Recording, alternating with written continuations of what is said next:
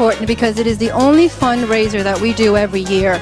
And this helps us with funding that we need to be able to carry out all of the activities, all of the services that we provide to the children in the community. Amigos for Kids has for such a long time in the Miami-Dade area has done so much to give back to the community, particularly to abused and neglected children.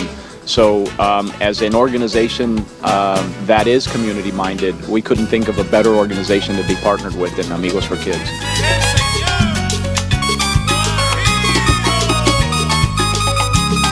Carnival Cruise Lines, through the Carnival Foundation, has supported Amigos for Kids for years, since the inception.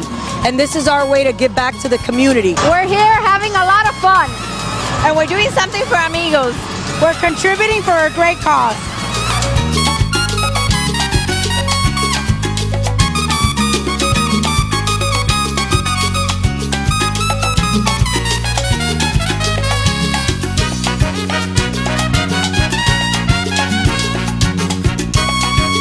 Raise money for Amigos for Kids is the #1 objective.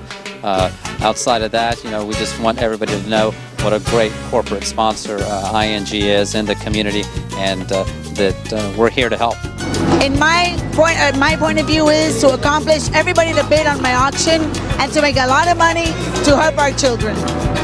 I'm hoping we raise enough money so that really the kids out there don't feel any kind of difference between this year and last year.